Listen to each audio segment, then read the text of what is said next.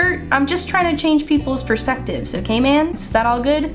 Awesome. Hello, welcome back to my channel. Thank you so much for being here. That was super sweet of you. You guys, Bert has been enjoying hanging out during the videos lately, and I could not be happier. And having him here is just such a calming energy. He's currently sleeping on a t-shirt that I put out before I took a shower today to plot my hair with, and then I got out of the shower and he was just laying on it like a little angel, and he's just so sweet. I love him so much. I'm so happy he's here. I'm gonna try really hard not to be too loud and disturbing to him because he's just sleeping like a little angel and I just love him so darn much. It's so hard not to scream every second of the day. But that's not what this video is about. You did not click on this video to listen to me scream and shout about how stinking cute Bert is. No, you clicked on this video because you, like me, have an interest in makeup lies I used to believe. So I got this video idea when I was looking back at old pictures of myself from like last year, 2 years ago, because I like to do that every once in a while. I like to see my makeup progress, you know? It's a really good thing to do. I highly recommend it if you've recently got into makeup. Even if you've only gotten into it within the last year, look at pictures of yourself from like 2 months ago and you'll be blown away by your progress. It is so cool. But I was looking at old pictures of myself wearing makeup and it got me thinking about a lot of things that I used to think about makeup that I now know are not true at all. So my hope with this video is that by talking about makeup lies that I used to believe, I can hopefully bust some myths that maybe you still believe, and I can help you, you know, stop wasting your time with certain makeup products.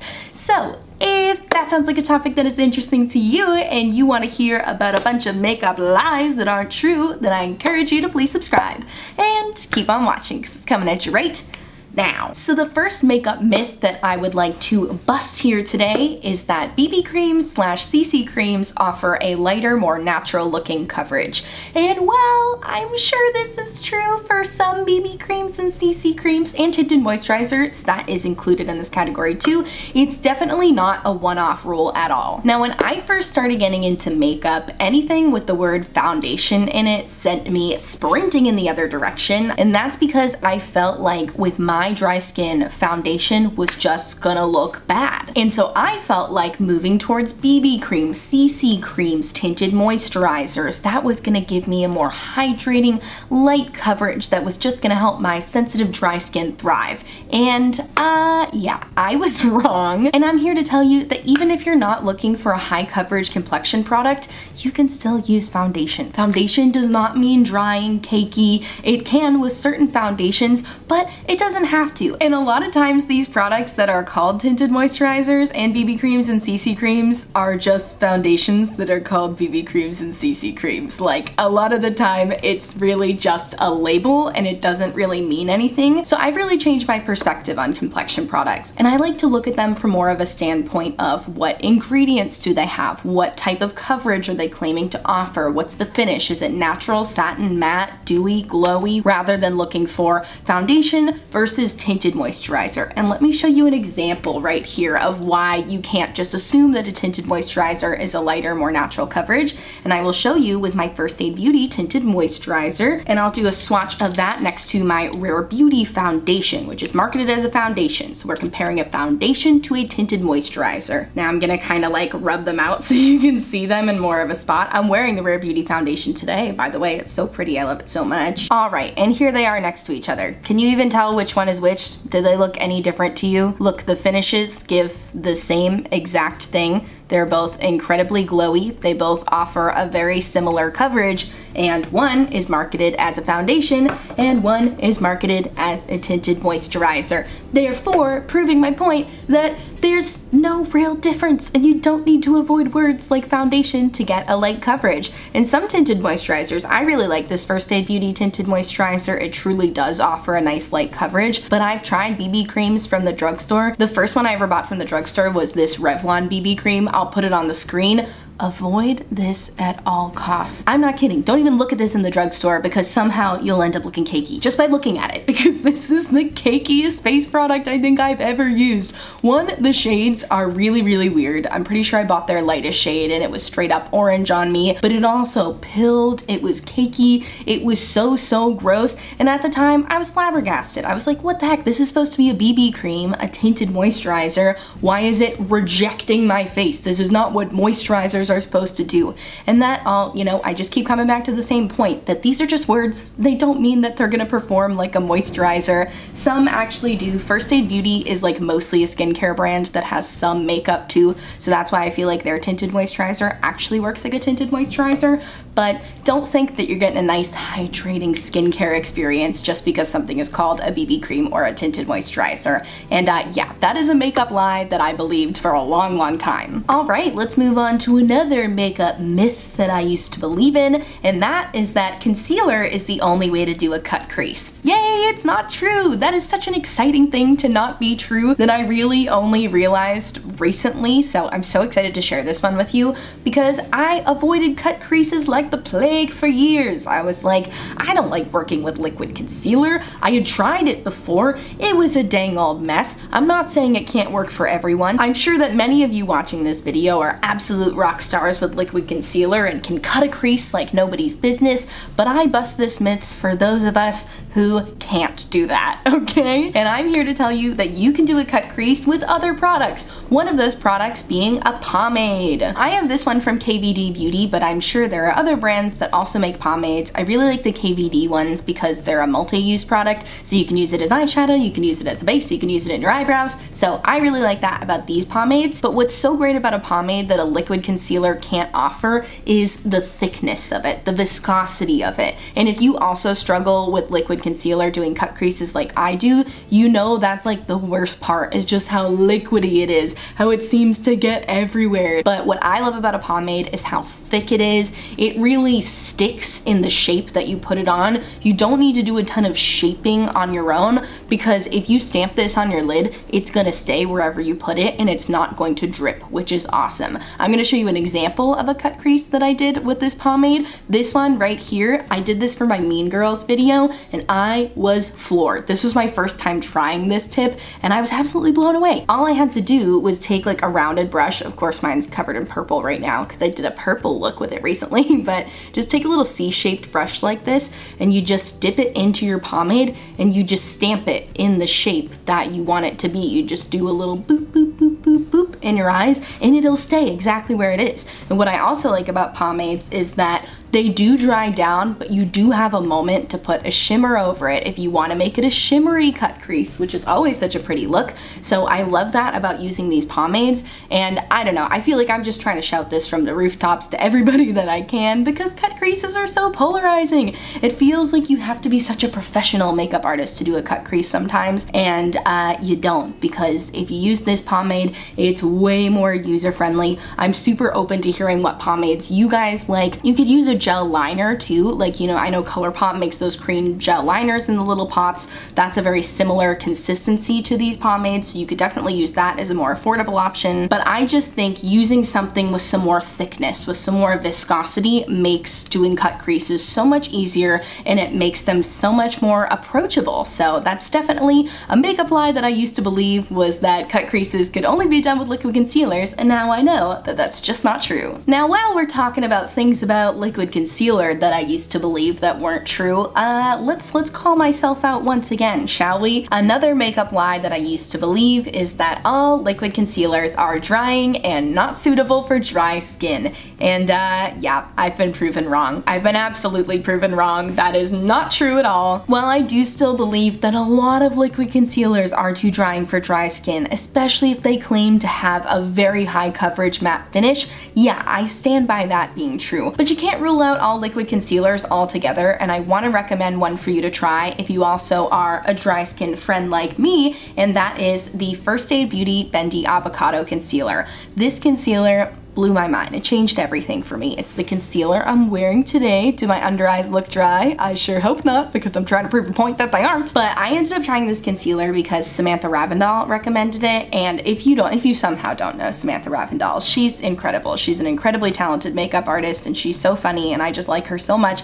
But she also has dry, on the more sensitive side skin, and she had been recommending this product for a few years, and I finally gave it a try, and I'm like, what the heck was I waiting for all this time? Because Samantha has struck gold with this product. And what I think really separates this concealer from other liquid concealers that I've tried is the dry down. The way it dries down is so hard to describe because it's almost like it does, but it's almost like it doesn't, because it never does that dry down thing where you can see like it changes appearance. You know how a lot of times liquid concealers can have like a liquid to powder dry down? This one does not. It almost acts like a foundation in a sense, in the way that it dries down, like a nice natural hydrating finish foundation. I'm gonna see if I can demonstrate on my hand. I don't know if I'm gonna be able to, but again, it's also on my eyes. You can see it goes on like a liquid. But what I also really like about this is, you see how I'm barely freaking touching this and it just blends out so seamlessly. That was real time. I didn't speed that up or anything. It just blends out so seamlessly. And yeah, it's not the highest coverage concealer in the world. I'm not gonna lie to you. We're busting makeup lies. We're not spreading more of them. But it's not the highest coverage concealer in the world, but it's very brightening, so I feel like it almost gives the illusion of being more high coverage.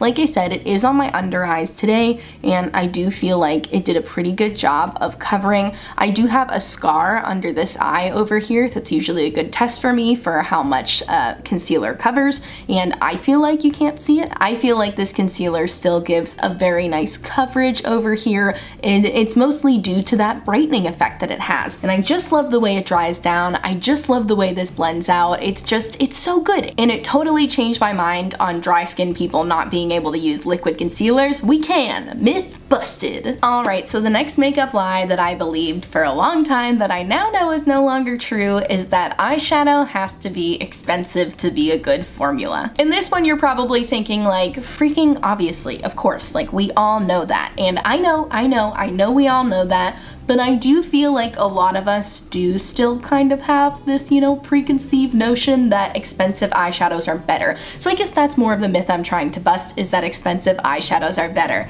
No, not always true. And I think a big reason a lot of us believe this is because we have a lot of these artistry brands like Natasha Denona and Pat McGrath, which have very expensive eyeshadows. However, I think when it comes down to it, if you think about what an eyeshadow is, it's a pigment. Some are actually pressed pigments, some are pigments mixed with other things to make them easier to blend, but at the end of the day, they're pigments, and pigments are not very expensive. The only time that they tend to get very expensive is when you get into the multi-chrome department, because of course you're paying for different chromes, you're paying for different types of shadows all mixed together, and that's a more difficult formula to get right. But I think when you're looking at mattes and when you're looking at shimmers, I don't see where they're getting this priciness. Hello, editing me here. I realize I'm sounding a little naive in this part of the video, and I just want to clarify that I understand that some pigments are more finely milled and they're made in countries where they use a higher quality of products. Like, I totally understand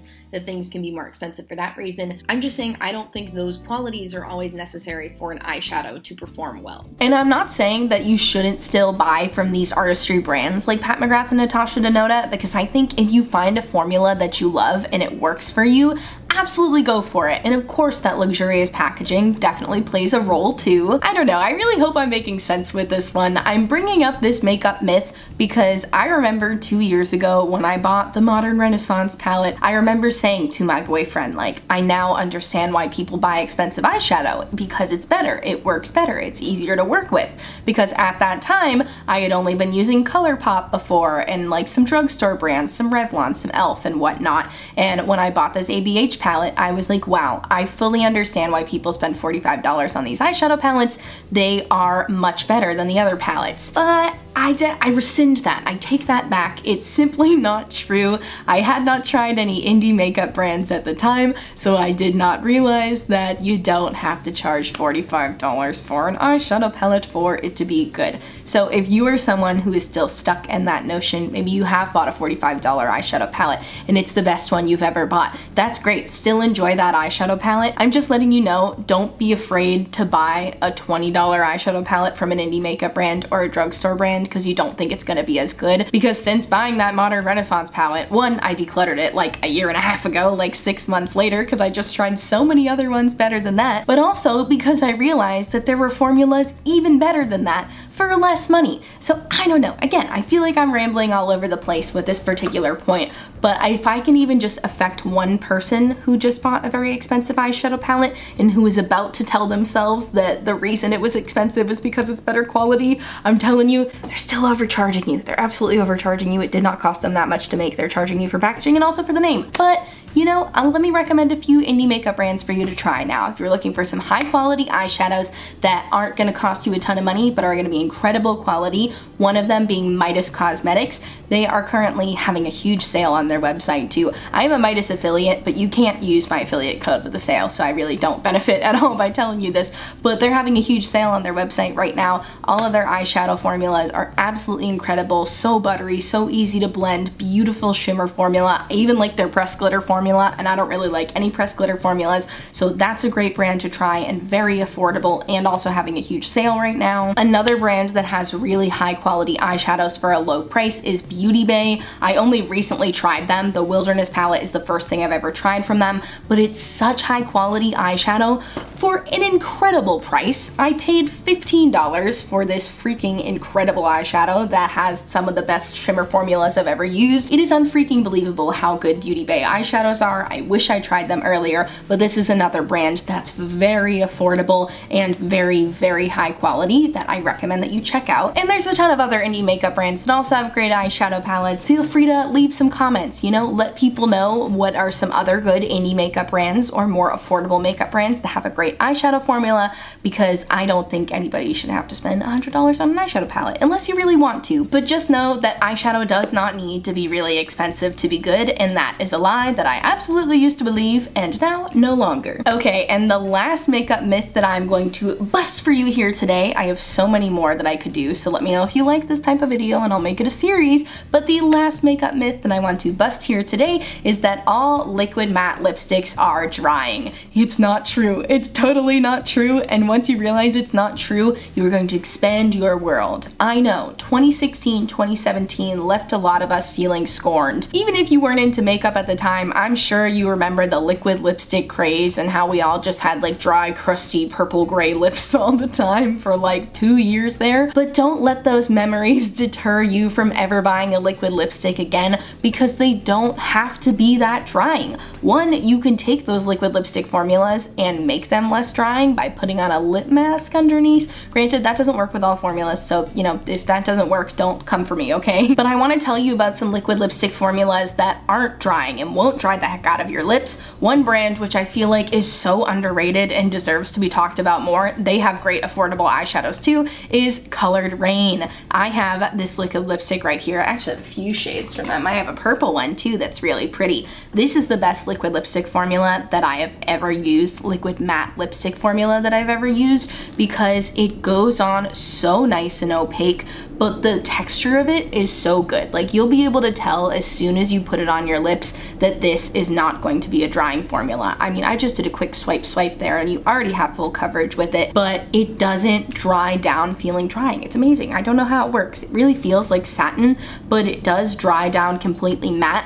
I tend to still put a lip mask on underneath just because I like to have a lip mask on underneath all of my lip products. I even have lip masks on under my glosses sometimes, but you don't need to because it's just not that drying. It's amazing. I don't know what they do over there at Colored Rain, but it doesn't have to be drying. That shade is called Electric Rain, by the way. It's a beautiful orangey red, and then this shade is called Bodacious, and it's a beautiful purple if you want to get a little bold with your liquid lipsticks. They have a million shades though, literally any shade you could possibly imagine. imagine color grain has, and they are at a good price point, and it's a really, really good formula, and I just love these so much. The purple one probably isn't dry yet, but I bet the red one is dry. Okay, no, it's actually not completely dry yet. I think that's what makes them good, because they don't dry down immediately, which if you remember 2016, you know that you would be like halfway through your first swipe and it was already dry. So I feel like a slower dry down isn't necessarily a bad thing. Like if something takes a couple minutes to dry down, that's probably good. That probably means that your lips aren't gonna feel like in 2 seconds. I don't